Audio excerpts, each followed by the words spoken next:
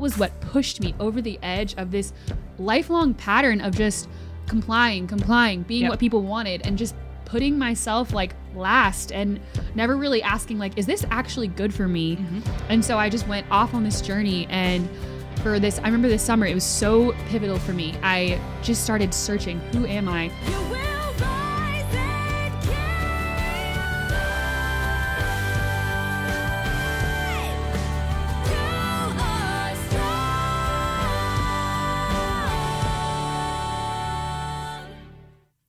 Hey everyone, my name's Kira Miller and I am the host of the What's Your Life Journey podcast. Thank you so much for tuning in again with us, and this time with our guest, Katherine Cimorelli from the band Cimorelli. They're big on YouTube and also big social media influencer group, I'd say. So yeah, thank you so much for tuning in. We're excited to hear your story today.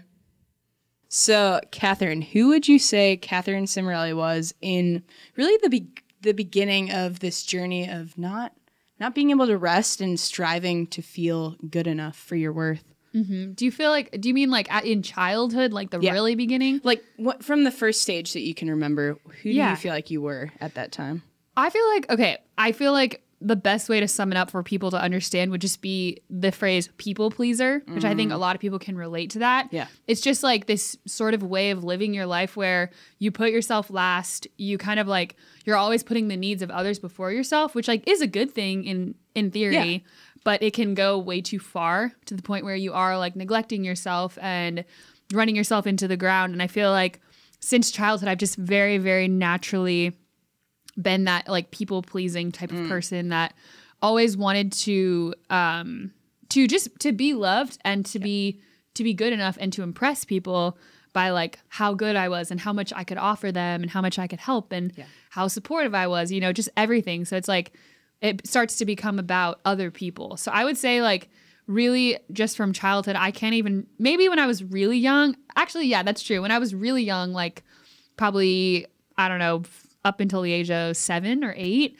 I was the opposite. I was like very angry and moody and rebellious. So threw a lot of tantrums. Because you were a people pleaser before that, or no? No, that was before. Separate. So I was just I feel like I was very angry and I tried to run away a lot. I would lock myself in my room. So like, I think that was sort of me like being expressive, being like more honest. And then at some point a switch just flipped and then I became very like compliant and just like, okay, whatever people need me to be, like I'm going to be that person. And I just remember kind of shutting down all my emotions pretty young so that I could just fit whatever mold people needed me to fit. So interesting. So do you feel like your intentions behind it were not necessarily like pure-hearted, or do you think not that they were being bad, a people pleaser? Yeah, but do you feel like it was more maybe self-gratifying than what you thought? I think it was more just this desperate desire of wanting to be seen by people and wanting to be loved. And it was just constantly like on this treadmill of like love just felt very conditional. And I was like, if I don't constantly earn it, then it's not going to be there. So I just worked really hard to try to like earn it from people. Yeah. How did you see this like playing out in friendships, any sort of relationships, really like family, friendships? Yeah. So how did it define you, I guess, in the different roles of your life? So for family, I would say I don't know how this really even happened. I don't know if it's just naturally in me or if I just took on this role, but I grew up in a really big family. So there's 11 kids and I was the third oldest. And my 2 older siblings have very strong personalities, whereas I'm a little more laid back, a little more chill. Yeah, I'm a little softer, definitely. And so I think it just sort of naturally happened that I became very much like this caretaking type of person where I would just be like the caretaker. Yep. And my mom really took to that. Like she really appreciated that. And she kind of called me like her sunshine. And like, so I don't think that was like her intention, but I think for me as a kid, I took that to mean like I needed to be happy and I needed to be pleasant and need to like bring joy to people all the time. And I think I just took that way too far, so that to the point where like, I don't know, I would just always be running around trying to help the family, like helping with the siblings or cleaning the kitchen or whatever it was, to sort of like, take the stress off my parents or take, the tension if there was a problem or anything. So I just always would take that onto myself. And I think, and I developed a lot of anxiety. I started having panic attacks when I was like 6 or 7. Whoa. And I would just always be kind of in this state of I think I tried to control if there was any problem in my family or anything by trying to be like the glue. And then in friendships, I always had friends, like from when I was young. I've always been really outgoing, really friendly, and just like sort of I wasn't like the perfectionist who excelled at anything. Right. I was kind of failing, like good at everything though. Yeah, especially compared to my older sister Christina. Right. She was like, because I feel like anyone who has older siblings watching this, like you always compare yourself, to your older sibling. Yep. Yeah, it's like you're always like looking at them, and like my older sister was this high achieving, very perfectionistic person. Yep. And I would just try all these things, gymnastics, swimming, whatever it was. And I feel like I would just fail at them. Whereas like she would always be excelling. So it was like, I just sort of was like, okay, well, I can't really like do all these things on her level, but I'm really good at people. And like, I just kind of naturally knew like, I'm really friendly. People like me. Like I can make friends. And that was sort of like my strength. So I always had friends, and I never really struggled to make friends.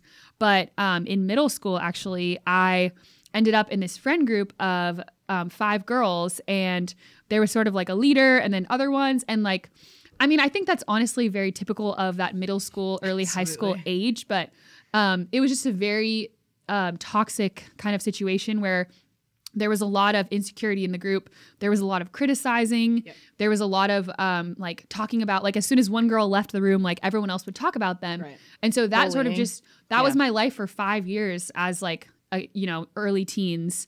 I was very insecure, very caught up in this like gossiping, criticizing thing. And that really like wore on my self-esteem. I never really stood up for myself. I just sort of like took it. But I also have this very natural sense of like anger at injustice. Yep. And that kind of built up inside of me. Yeah. So finally, after like 5 years of that, I snapped. But it took me a long time and a lot of just taking people like criticizing and putting you down to finally like stand up for myself. Like I remember it just got worse and worse. And there was a period where like I was 15 or 16. I remember like we were driving to a concert in the car, and like they were talking about, they made some super inappropriate joke about me being in love with like someone's dad or something. It was like really weird and just like just very like humiliating. Yeah. And they were like, oh, but you wouldn't do that because you're too Christian. Like, it was just like this very like, and I'm like, these are my friends. Yeah. Like, quote, friends. Friends, like, right? Like, but to me, that was all that I knew. And that was my only like close group of friends. So I feel like I really just became one of them rather than standing up for myself. So that was definitely negative. They probably didn't really seem to appreciate you too much, or didn't. I mean, or maybe they did in certain ways, but then there are other things that overpowered that. I would say, okay, so we have a song called Acid Rain that my sister Lauren wrote, and she really described this well. She was saying, this is how you know a relationship is toxic, if you are kind of going back and forth. So like half the time it's really good. Yeah. But the other half the time it's really bad. And so it wasn't like they were always mean, because if they were always mean to me, I think that would be pretty obvious. Like, oh, this is really bad. But they were really nice sometimes. Yeah. But it was just like, then there were these moments of criticizing. So it was like, you didn't really know. I feel like I was just constantly like, oh, what am I going to wear? Because I don't want it to be like the wrong thing. What am I going to say? I don't want it to be the wrong thing. So it was like just this very conformist mentality of like, which is so not me. I'm very non-conformist. Yep, so that just killed me for like years to just put myself in a box. But I was insecure, so I didn't really know what else to do. So how do you feel like during that time, how did you meet your needs, essentially? Oh, gosh. And did you? No, I don't think I did. And so what happened as a result? Oh, man. I remember when I was 14, walking around my hometown, and I just remember I was in like the town center area, and I was looking out at this fountain. And I just remember that was like the first time I had ever really been aware of myself. Like, I have memories before that, but they were all kind of blurry and like not very clear. And I just remember thinking like, I feel dead inside. I feel very numb. And I just remember thinking like, I feel like I'm kind of floating out of my body, like disassociated from myself. And that was like this very clear moment, like, this is like, I don't think I'm supposed to, like, I feel like I'm always happy on the outside because people always, want me to be, but like on the inside, I feel so numb and so dead that it was just like this very strange difference and contrast. So was that after the friend group? That was right in the middle of it. Gotcha. Okay. Yeah.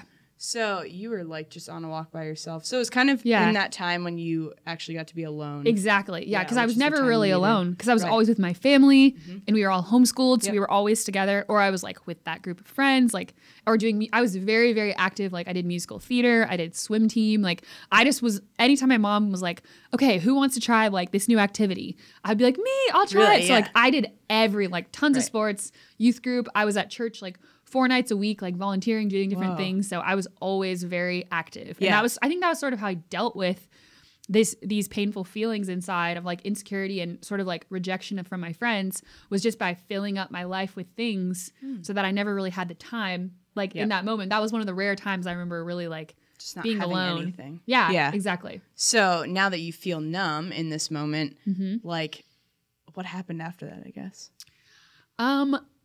I think I just kind of noted that and I didn't really do much about it.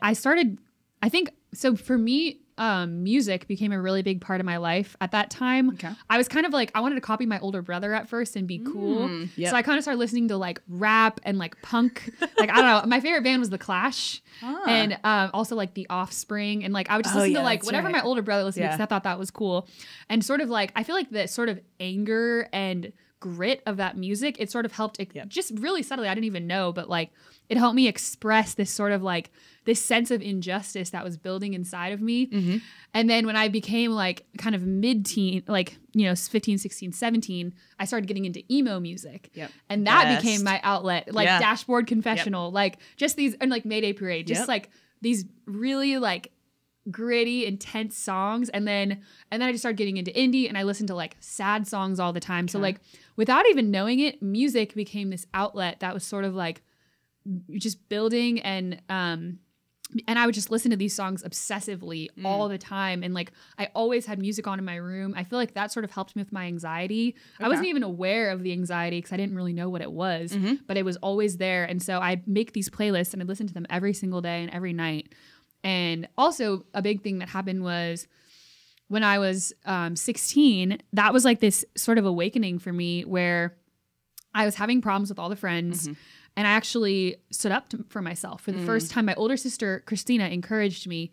She was like, Kath, you need to stand up for yourself. You need to be honest with how you're feeling. And I was like, what? How do I even do that? I think for one of the girls, I wrote her a letter just kind of expressing what I was feeling. And then that was terrifying. I don't think it even fixed the problem, but like it felt so good. Like, and then for the other ones, like I remember it was, okay, so this is weird, but it was Halloween and they all wanted to be the Spice Girls for Halloween.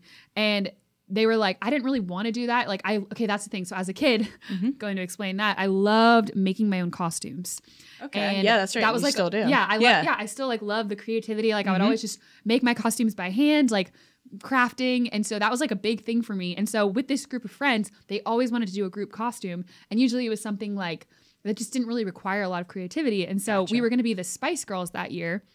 And I remember like we were in Target and we were looking at, and it was like really close to Halloween. I didn't have a costume and I was they wanted me to be Posh Spice because she had brown hair. Okay. And they were like, I remember one of the girls pulled out like this like really, this like nightie, like a very like inappropriate type. And she was like, she just looked at me and was like joking like, oh, Kath, you should wear this. Like it was just making fun of the fact that I would never wear something like that. And then they all started laughing. And I remember that just was it for me. I was like, this is not okay. And I just like snapped.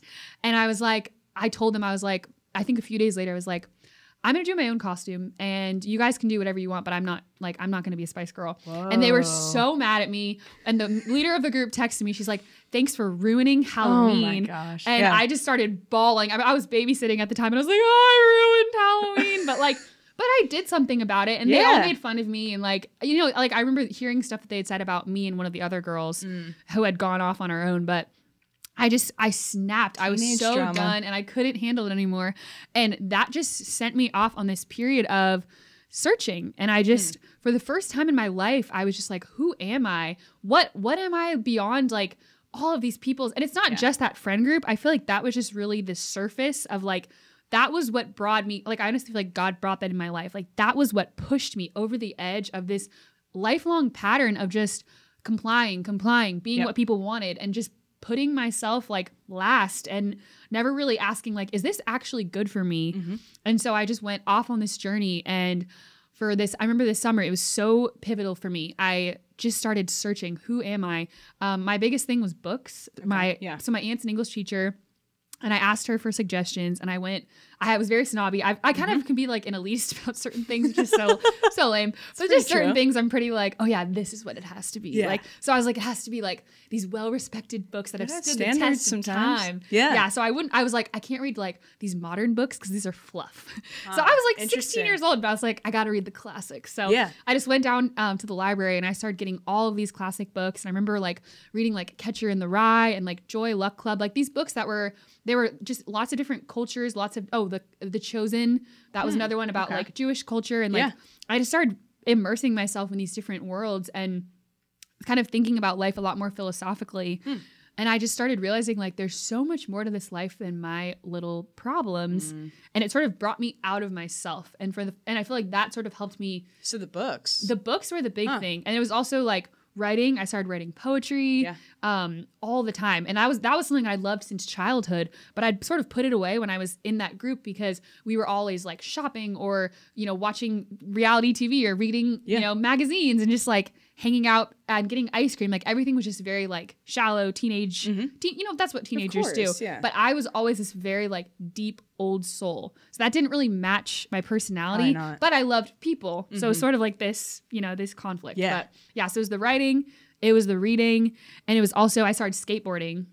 And I started playing the bass. Yeah. And so I would just skateboard all the time in my neighborhood. And I started to feel like, I feel like for the first time I started to gain this sense of self-worth. Like, I'm a cool person. Like I felt like I never really felt pretty or like I didn't really like, I didn't think I was good looking at all, but I was like, I have a cool personality. And when I read those books, I was like, and I have something to say. Yeah. Like I have an opinion. Right. And I just started to become this much more strong-willed, like stubborn person that I feel like had always been inside of me, but was crushed. So that was a very long answer, but that's sort of the middle era that I can remember. The more information, the better. Okay, so you're like 16 at this point? When 16, 17, that was when it started, I guess, so that was like, what, almost 10 years ago. Wow. Yeah. So kind of, I guess, talk about your journey then after you told them off, which you just kind of did. You're like talking about how you really started becoming your own person. But this has still been a struggle for you. And I think maybe always will. Like, I think there's sometimes... like, it seems like there's one thing that we always kind of struggle with throughout our entire lives. And Everyone always has that thing. Yes, exactly. So how now, I guess, in the last like 10 years, how has this kept popping up in your life? Like in the band, in relationships and friendships, whatever. Yeah. Like how does that keep popping up for Totally. you? And how do you overcome it too? Yeah, definitely. So I feel like for me, I put a lot of pressure on myself in different ways. I'm very perfectionistic in my own way. It's not like my older sister where like she achieves all of these things and like she's very like career focused. Yeah. Whereas like for me, I'm much more idealistic. So I have these ideals for everything that I do. Same. And we've talked about this and we relate. So like everything I do, like for a boyfriend or for a friend or for how I should behave, I have these very high standards that I'm always placing. So I feel like even though I did have this sort of awakening in my teenage years, that was just the first of like many sort of like struggles and things that I needed to learn along the way. And I'm still like really, struggling with this problem of like resting and feeling good enough and also like not doing too many things in my schedule. So shortly after that whole period, I ended up moving down to Southern California where my sisters and I were pursuing our music career. We had a record deal and we were doing a lot of like career things. And so I just remember in Malibu, it was a very isolated place. And that was sort of this period of my life where I went into the sort of like, I feel like it was my second like wave of like teenage young adult life. And I just became very, very involved in my church. And that was sort of like, that was a blessing and a curse because that church was really my saving grace. I was so lonely in Malibu and so isolated. And I found this church community that I felt like I was appreciated. I was seen. They didn't really have much help. So they saw me as this young adult who came in and was like, hey, what can I help with? Yeah. And they were like, help with everything. So of course. And of course it's my fault too, because I don't really think I knew much about boundaries. Right. But I just like So I just took on every role, and I was in like, I think 3 or 4 different ministries of like just different things. So I'd be at that church once again, just like my teenage years, like, 3 to 4 nights a week doing different like ministries and helping out. And it was fun, but it was exhausting. And beyond that, I just filled myself up with every activity I could possibly do. Like anytime a friend asked me for anything or to do anything with them, I would always say yes without even really thinking, if I was free that night. Yeah, exactly. The concept of having free time or rest time just never really occurred to me. Like, I mean, I had that sometimes, but it was more of like an accident. It wasn't like I ever planned that or like downtime. That just was not a concept. So I just remember for years in Malibu, I filled my schedule as much as I could. And I ended up just having like this constant sense of like burnout where I was like waking up early, going to bed late, waking up early, going to bed late, doing things from morning until night and just like filling up my days and like to the brim. And once again, I think this was really a way for me to deal with anxiety, which I still haven't really mastered how to deal with that, but I just wasn't really aware of it. And so I just started pushing things. And then I started actually going to therapy when I was 20, so 6 years ago, because I knew that my anxiety was kind of like getting into a bad place. Yeah.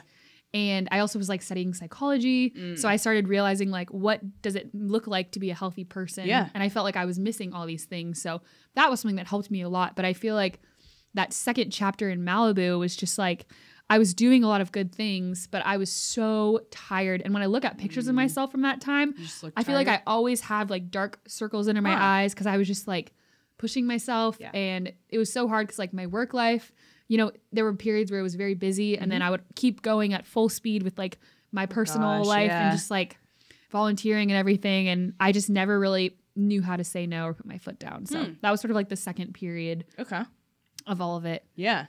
And so what were, I guess, the practices and maybe, really just practices that you did after realizing that, you were starting to fill your time up like way too much. So what were some things you started doing that really helped you to, I guess, slow down and simplify? Yeah. Well, I didn't really do that at all in Malibu. So it's been a lot more recently. I feel like I was just it's definitely been after that period, just in the last couple of years. But one thing that I did pretty religiously, and I feel like this was my way of resting, was going on walks at the ocean every day because I lived a mile from the beach. So pretty much every single day I would go down to the beach and walk. And like, that was such a restful like time. And I would listen to music and really contemplate, my life and write a lot of poems. So you did have something at least. Oh, definitely. Okay. Yeah. And I definitely had, sometimes when I was chilling, but that wasn't really very common. Right. So I feel like it's been a much more recent thing that I've kind of tried. I'm trying to even think of when was the first. Yeah. Like what sparked that? I mean, did it take like some, not heartbreak necessarily, but did it take some like very exhausting situation for you to finally be like, I mean, because that already happened to be like again. So there was a period in, I think it was end of 2013 maybe, where I was sick from September through February. And I just couldn't really get well. Like I always had a cold or I got like these really intense flus. Like I just kept getting sick and I never really felt better. And I remember I went to the doctor because that was when I'd been sick for a month. And I was just like, I don't know if there's something wrong with me, but I never have a cold or flu for this long. Yeah. And they were like, oh, you're fine. They tested me for stuff. And they were like, yeah, just gargle salt water or something. I don't even know. But it was just like. And rest probably. Yeah, which I didn't really think of the whole resting thing. So I think I remember in December, I finally allowed myself to rest. And that was when I started to get better. But then I fell right back off the wagon with Christmas and all the activities. And then I just got sick again and couldn't really get well. That really should have been a wake-up call, honestly. Yeah. But I really think in the last couple of years, what sort of struck me was actually 2016, so 2 years ago, really. It hasn't really been that long. I went on a walk, and I can share this with you. This was actually, I like to write when I'm walking a lot, just on my phone, like poems or reflections. So I had this reflection in 2016 on Christmas Day, and I was on a walk, and I just wrote down this whole thing about, I'll just read it to you. Okay. Yeah. So I'm coming off 2016 feeling reflective, grateful, but also a little tired. One of the greatest struggles of my young adult life has been finding balance. I tend to overbook and overcommit to the point of exhaustion and sometimes illness. When I moved to Nashville, I felt like God was giving me a major chance to have a fresh start. A new city with no commitments, no friends, and no obligations. At first, the days felt strange and eerily quiet. I had time to do things like go on walks, sit on the carpet in my room for hours, and think. I read and wrote more than I did in a while. I was terrified and lonely when I first moved to Nashville, but also excited because I didn't have any friends. True, you guys didn't know anybody. Yeah, I was deeply grateful for the newness of the blank page before me. It was essential, and while it was hard and scary, I needed it. Over these last 2 years, it seems I have begun slipping. So this is sort of like the third wave was like Nashville. Yeah. When I sort of slipped back into like bad habits. Early mornings, staying up too late, too much coffee, rushing, pushing the gas pedal because I'm running late again. Calendar pages blurred with coffee dates, weddings, volunteering, events, and commitments. Looking back, it was all good things that stemmed from good desires and healthy intentions. Good intentions and healthy desires. Because I don't know if that's really, healthy intentions. But my desires are and always have been in no particular order. Number 1, to have a vibrant, rich social life. Number 2, to have true, healthy friendships. Number 3, to give my time and talents to the community by helping out with the causes and ministries that I feel called to. Number 4, to enrich my spiritual life and grow closer to God daily. Number 5, to love my family well and be there for them. Number 6, to be healthy and take care of my body. Number 7, to grow constantly, have adventures, and experience new things. A lot of priorities. It's a lot of priorities. A lot of time. Yeah. As I said, I believe these are all good, but reading through this list and thinking back on my year, I feel like I've fallen short. Not because I didn't push myself to give every ounce of my time and energy to these goals, because I did. What I've learned at 24 is that when you do too much, everything starts to blur together and you become numb. It's like you turn up the volume on your life so much that you become deaf and you can't even hear the music anymore. And then I said I stopped hearing the music on our European tour. It was one of those classic Katherine weekends, traveling out of state to a wedding, shopping and packing and rehearsing for tour, while also editing a book and managing our album release campaign. Yeah. I became so numb and tired that I could barely think. I remember being at the wedding and all I felt was sadness. I was so overworked, overwhelmed, and stressed. I kept telling myself I could do it all, but the reality was that I couldn't. I was crashing and burning. There have been many nights the last few months where I stayed up late and I felt an immense shame that my life had become out of control. I would be in church apologizing to God. I'm sorry that I really can't focus on you right now. Just let me get some sleep and I promise I will be better.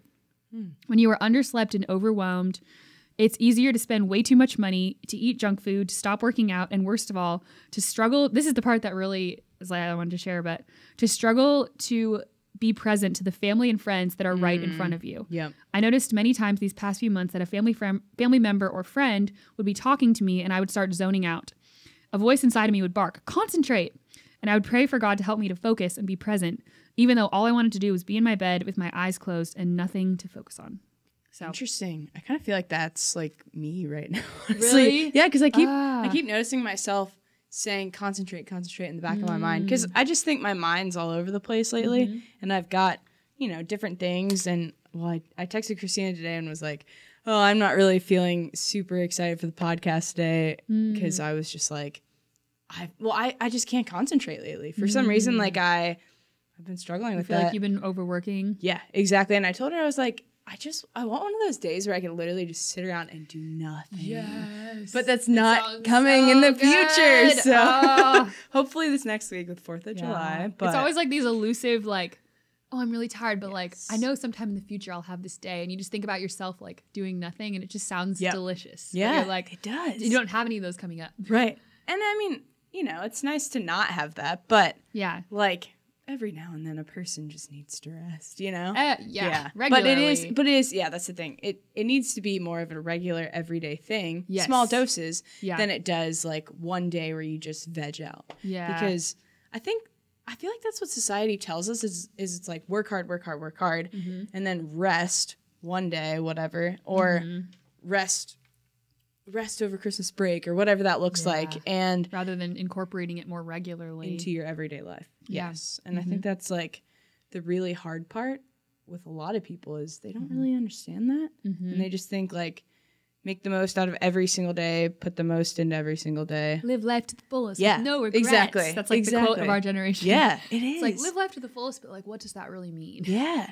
It's wild. Yeah. But I feel like for you, I mean, obviously, I guess I've known you for like, what, 2 or 3 years now? And I feel like you are, at least right now, in a better place because even though you still have like a hectic schedule and always will, you've simplified a lot in your life. So talk about like simplifying and minimalism and all that kind of stuff and how that's like really helping you in the process. That's like my theme this year was I think we both like pick a word for the year. And last year my word was rest, and that was just a fail. I mean, actually for about 6 months of the year, I kind of was like a little bit better. And then I just fell off. And then for the next 6 months, I was just bad. Yeah. But I feel like it's like my addiction is like being busy.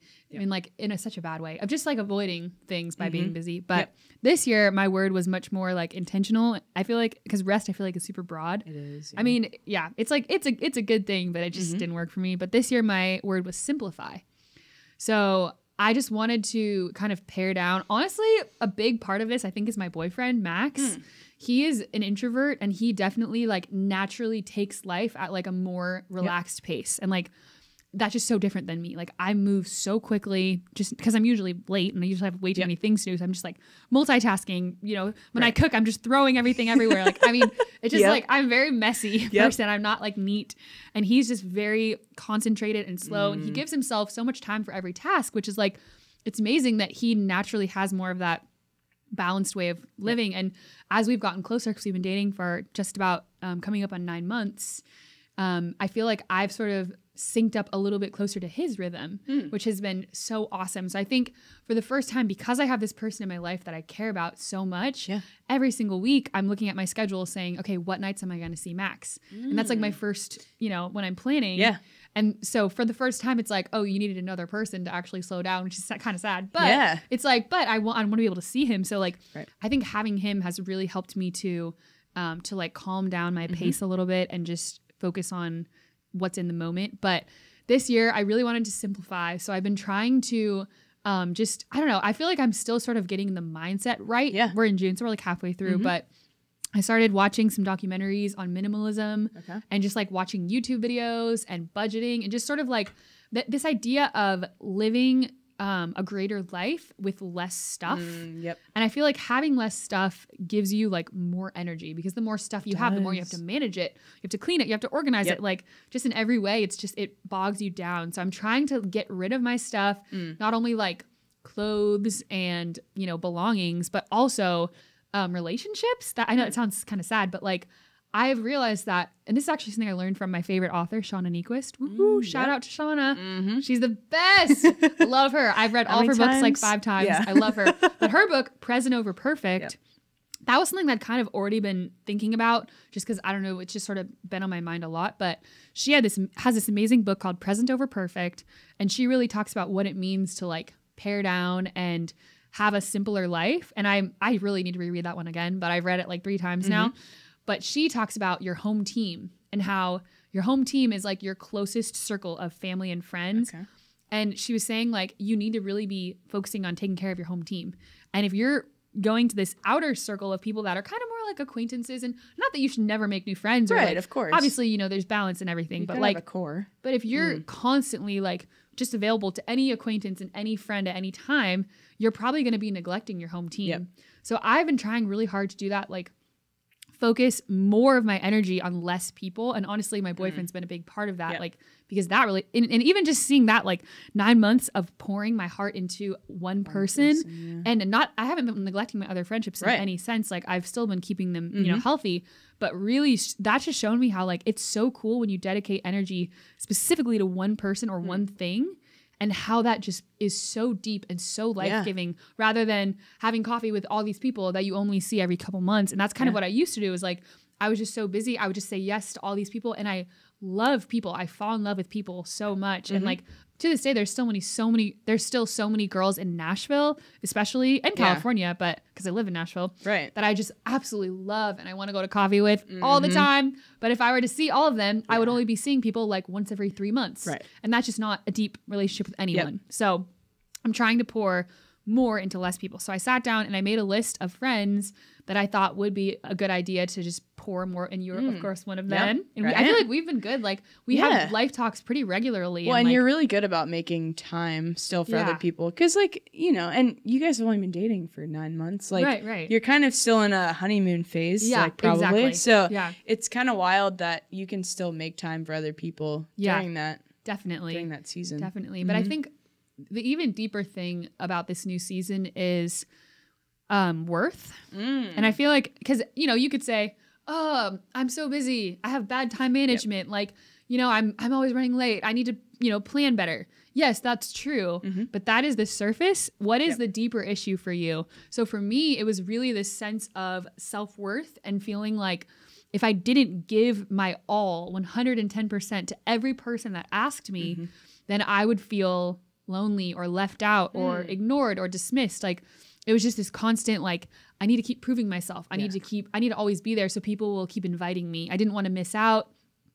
I didn't want to just be this like background person. So I think that was why I just pushed myself to always be there for people rather than like, but sometimes you have to be there. So that's what I'm really trying to get to the core of the issue, which is like loving myself and giving myself grace to rest. Because to give yourself rest is like, it's hard. I don't know. It's like you have to really love yourself to give yourself time. To like, so that's something else I'm trying. Like first it was like, okay, I'm dating this guy. Like I need to, you know, make time for him. But then it was like, I need to make time for myself. And like, so now I'm trying to do that every single week. I'll plan like a night for like self-care. And I'll try to keep some time on the weekends free for self-care and just like really give much more of a priority to doing things like, you know, having time for myself, which I still struggle with this every single week. And even in the self-care times, a lot of times it ends up just becoming like cleaning or, you know, something that's not really that relaxing. But I am trying and I'm like trying to get better. So the worth thing, like what would you say you're kind of telling yourself now that allows you to rest, to actually rest? Like, is there something, maybe like an affirmation that you say to yourself, like, I am worthy of this, or you know? I actually have I think my therapist gave this to me, I can't remember, but I had this little thing that I wrote on a sticky note and then it fell off my mirror. But my friend, my awesome friend Sarah, that we both know, Sarah Fergon, she painted me something and I have it in my room still and I look at it all the time. Well, actually there's two things, but it's just the simple phrase, I am enough. And that's sort of like what I meditate on, is just being enough as I am without having to push or or like just please people or be what people need me to be. That's like a huge one. And then the other one, which is actually a Bible quote, is be still and know that I am God. And that I have that actually in 2 different places in my room. And that one I just look at all the time and just think like, sometimes it's like I'm afraid of people getting hurt and I want to be the savior. That's another big part of this whole problem. So just knowing that I am not God, God is God, and I'm just a servant, that helps me realize like, okay, Kath, you are not the answer to everyone's problems. You can't just be there for everyone. And even if you were, you're not going to solve their problems. Like that's not your job. Your job is to be a servant, and being a servant requires resting. Like to be a good servant, you have to like be able to take your time to rest. So trying to balance that is like really important for me. And I think that's so refreshing too, to know I can be still before I go out into the world and serve. And like, definitely to know that you can be really at peace with who you are and to just rest. I mean, I don't know. It's like, I think it's so refreshing to know that you really can just rest before whatever you have to do. Definitely. And it's obviously something that so many people struggle with and like don't even realize they're struggling with because they don't take the time to think about it. Because you think, oh, I just have a busy full life. Like, it seems like a good thing on the surface. And it is fun. Like you do a lot of fun things, but like I was kind of saying in that journal entry, when you get to this certain point where you're doing so many things, it's like you to become numb. And it's just hard to like, it's like you can't enjoy everything because the music is so loud and the colors are so loud and like everything is just full volume that you're like, absolutely. So okay, so now that you're really like simplifying and just in a much better place with resting and knowing your worth, who would you say Katherine Cimorelli is today, right now? Ooh, that's a good one. Man, I'm a work in progress. I would say that, aren't we all? I'm trying to embrace all the parts of myself. Like I was reading something recently that was saying like that every woman has this like angry, moody side.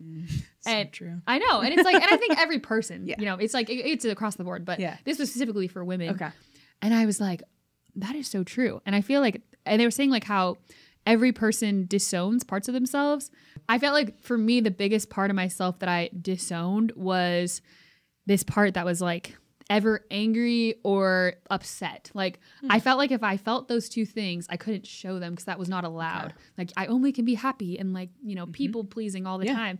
So I've been recently trying to be, I know it sounds bad, but like embrace my anger or embrace my upsetness, like I just realized that that's human. Like no person is going to be perfectly happy all the time or perfectly nice, and if you are perfectly quote nice all the time, you're probably going to be very passive aggressive. It's just because it's not like people are people, and even the most loving person could mistreat you at some point or say something that offends you. Like that's just human nature. And especially for me as a very sensitive person, like I tend to take things personally anyway, so I have to allow myself to just say things. So I feel like in this season of my life, who I am now, I'm still very empathetic and compassionate, and I care deeply about people. And I want, in my mind, I will never let go of this ideal that I want to be the friend that is always there for someone and that answers that call. Like I always want to be there, but I realize that I can't necessarily do that. So at least not for everybody. At least not for everyone all the time. You can be that at certain times for people. And like, I don't know, that's still something that I, strive for, but I feel like I'm just accepting that I am just one person. Can't be everywhere at all times. And I'm trying to embrace those parts of myself that maybe are angry sometimes if there's an injustice or if I feel like someone mistreated me, and being honest and saying that to their face. That's something that I've actually really enjoyed doing the last few years, is just confronting people in a nice way. I tend to be very diplomatic just naturally. Like I don't want to hurt someone or make them feel bad. Yeah. If anything, I only would confront someone when I really truly feel like I can come to a place of peace with them and we can this will make us grow closer. So I'm trying to just be the Katherine that is fully herself and just a human who is angry sometimes, a human that gets upset, and a human that speaks up against injustice or against somebody, mistreating you. Like I'm trying to be my full, in all of my brokenness and all of my flaws and me being too sensitive, whatever, all that stuff. I'm trying to embrace all of that. Well, it's awesome too, because I think everyone that I've met, when they meet you the first time, they're just like, you can tell she's just the most genuine, empathetic person and just so warm, because that's your personality is very warm.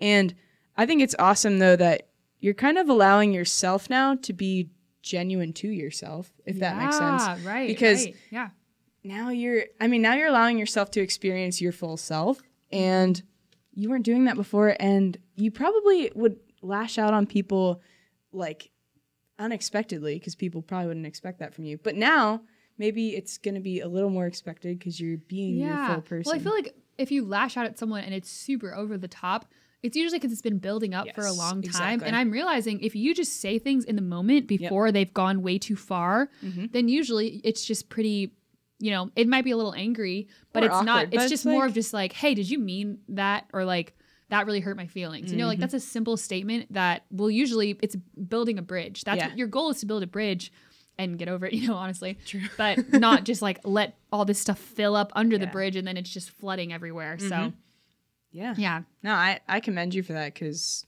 that's hard. It is really hard, but so worth it. So worth it. Being honest.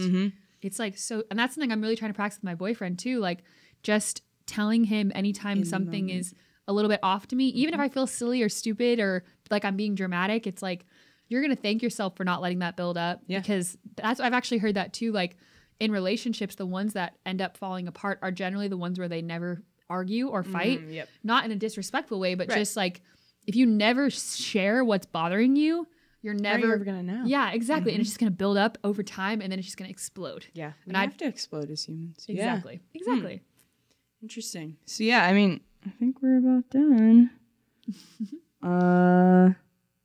Well, what is one Bible verse quote, which you kind of already have shared, I think. Yeah. What is one Bible verse quote, or even maybe a story that you've heard from somebody else where you're like, wow, this is me. I relate to this so well, specifically for the rest stuff. Because I mean, I think I kind of know who you would talk about or the verse you would talk about if you would. Yeah. Man, a story. I'm trying to think. Could be a book. Yeah. Well, honestly, Shauna's book, Present Over exactly. Perfect. That's like the book that Right. I highly recommend to everyone. Present Over Perfect. So good. And such an amazing, like, just the message that I really needed to hear, like more of like building this new mindset of rest and building this mindset of saying no and putting yourself first sometimes, even if you let people down. That's something I've learned too, is like when you start to set boundaries for yourself that make you a healthier person with more of like downtime and stuff, some people are not going to be okay with that. And certain people are going to be angry that you're no longer giving what you were before. Right. And you have to be okay with disappointing people, which is so hard. Yeah. You have to just prepare yourself that if you're going to get on this new journey of resting sometimes, like you're going to let people down, and that is okay. You can't be everything for everyone. And if you try to be everything for everyone, you're going to be nothing to no one. Like you're not going to be a significant person in anyone's life. You're just going to be this little glimmer. So I would say really Shauna's story inspired me these last few years to just sort of take a second look at myself and just the life that she describes. I mean, from day one with all of her books, she's so incredible. And she just describes the kind of life that I really want to have. Like, I want to be a writer. I mean, I am a writer, but I want to publish books and I want to be a mom and I want to have kids. And she does all those things. And I feel like, I mean, I don't know her, but like based on her stories, she does those things so beautifully. Like she totally focuses on community and hospitality, which is something that I feel really called to. Like I love setting a table for people and having people over for food. And that's just sort of the dream life. Like also, I'm definitely living a lot more of a low key life now than I used to be. Like when I lived in LA, I would be going to concerts all the time, driving an hour to get out there in the LA traffic and going to the concert and then driving back. A lot of energy and a lot of just go, go, go. Nowadays, just for the last few years, I've just really enjoyed being in either my home or someone else's home and just like sharing a meal together or a cup of tea or, you know, sitting in a coffee shop. Even the coffee shops that are too loud, I try to avoid. I don't really go out in crowds a lot. I feel like I'm just kind of healing from how my life has been in the previous years. I'm sort of like reacting to it and having this quieter, simpler life where I don't necessarily accept every social invitation and not that, oh, I'm too good or anything. It's just that I do know that I get overstimulated. So I'm trying to craft this new life that is simpler and quieter, but has a deeper sense of like richness to it. And that's what I'm going for. So I would say Shauna is kind of the story and really inspired by her, but sort of making that my own and taking it to the next level. Yeah. And I guess too, like for the Bible verse that you were mentioning, it was probably be still and know that I'm God. Be still and know that I am God. And I also have another one that I found recently that I absolutely love. And then I drew a little picture of it and hung it up in my room that I thought was cool. This is from Isaiah 43:19. And it says, "See, I am doing a new thing. Now it springs up. Do you not perceive it? I am making a way in the wilderness and streams in the wasteland." And I just think about that. Like, I feel like I was really in the wilderness of like busyness, just being this like sort of chaotic survival mentality. And making a way, just thinking of like this clear path that I'm following, and then streams in the wasteland. It's just sort of like you were, you know, thirsting for something refreshing for so long, and now you're finally getting a chance to just sit and like enjoy that nourishment. So that's sort of like the image of God. God is doing that for me. And I'm constantly asking him, you know, please help me. I did it again. I overbooked. Can you help me find rest? And then it's weird. Like 3 things get canceled. I'm like, oh, cool. Thanks, God. That was really clear. So it's nice how things just sort of, when you ask God for help, he really does go above and beyond to meet your needs in all circumstances. So that's a big quote for me. Yeah, absolutely. Well, to wrap up, I just want to say, like, I really acknowledge you for always sharing your process and being in the middle of it, and also knowing that it might be something you struggle with the rest of your life, but if you can kind of overcome it every day and win the day, it's like it's so important, and you can end up having overall power over it. So like I just want to acknowledge you for that, and thank you for coming on. Thank you for having me, sharing Kira. your story about rest and worthiness, and you know that's something that everybody struggles with. I'm sure, at least. I know. If anyone is listening and they struggle, like you can definitely message me and talk about tips and stuff. I always reply to my Instagram messages as much as I can. Where can people find you on socials? Yeah, well, mainly, I mean, I'm on Twitter's Kath Sim and Instagram is Katherine Cimorelli. Those are honestly the main ones that I check. Cool. So just go on those. And our Patreon. I mean, I'm really active on our Patreon too. So patreon.com/Cimorelli. Sick. Yeah. Awesome. Yeah. Well, thank you so much for having me, Kira. Thank This you. is so much fun. I really enjoyed it. You. Thanks. Thank you so much for watching. If you want more content like this, you can subscribe to us on YouTube at the link in the description. And also, check out their Patreon page, patreon.com/whatsyourlifejourney for exclusive inspirational content. which you can find that in the description too. See ya. Bye. Bye.